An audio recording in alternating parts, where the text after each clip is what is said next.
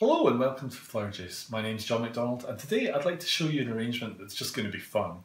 So we've got a few different things. I've got these wonderful artichokes, I've got these beautiful Naranga orange roses, and we've got some Vanda orchids. Now this is a candle tray that I'm going to use just as a base, and we might have used that one before, and a couple of pieces of floral foam that's been trimmed and then tied. So basically some tape around the middle, that's going to give us the strength that it doesn't fall apart, and another one just to keep them together. Now because this is going to have a vertical element, I don't need to secure it to the container, but what I'd like to do first is just add these. Now they do come with leaves, and they can be a little bit jaggy, but we really want this just to be our focus. So this is how they come, but these leaves are not generally something that lasts very well, so I tend to take them off. And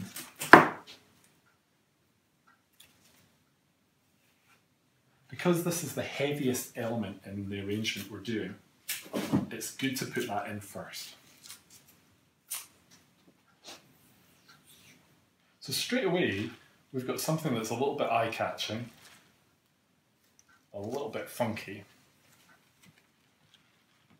and a little bit different. But what I want to use is I want to use these Naranga roses, and we're just going to put these in around the edge of the arrangement. So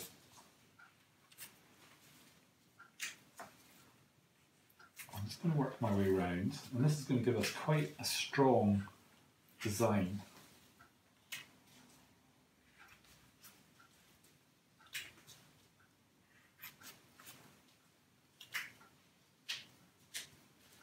Again, I'm using the knife just to do this.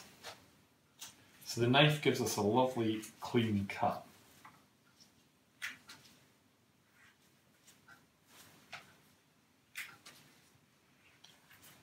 And not only is the main flower quite architectural, but what we're getting here is a contrast with colour, or a good combination of colour. So we've got the orange and the purple. So if you think about your colour wheel, this is a combination that works very, very well.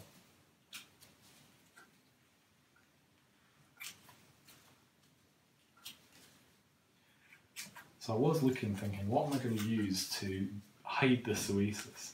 Now it does seem a bit extravagant using these roses, but I do have the roses, and it seems a real shame not to use them.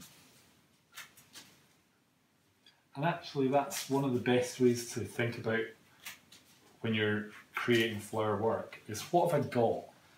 And what can I do with what I've got?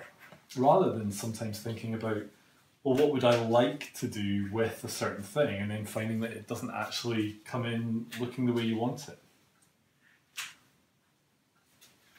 So we've basically boxed our oasis off using these roses, which straight away is just very striking.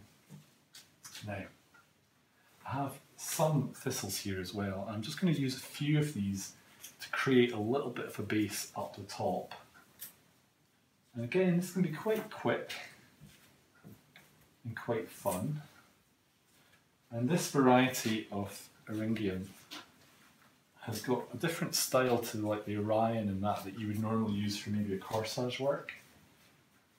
But again, it's bringing this colour down onto this level, but also bringing a little bit of texture.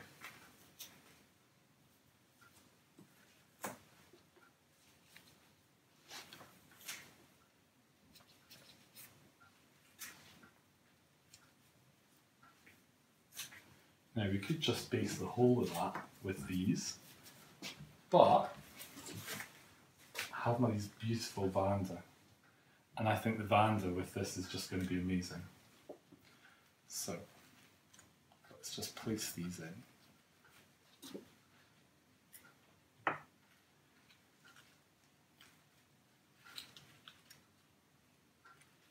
If you find that you're having difficulty getting them in, you can use a wire as well.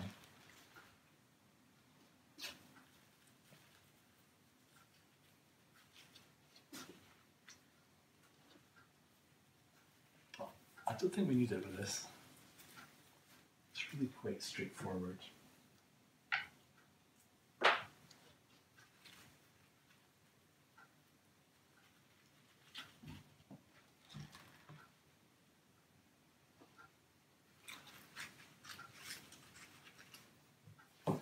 And there we go.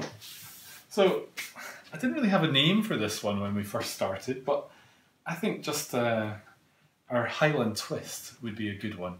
So I hope you've enjoyed watching our video for today. This shows you what you can do with colour to make something that's really creative and really eye-catching. Whether you love it or hate it doesn't really matter, but it will make people stop and look.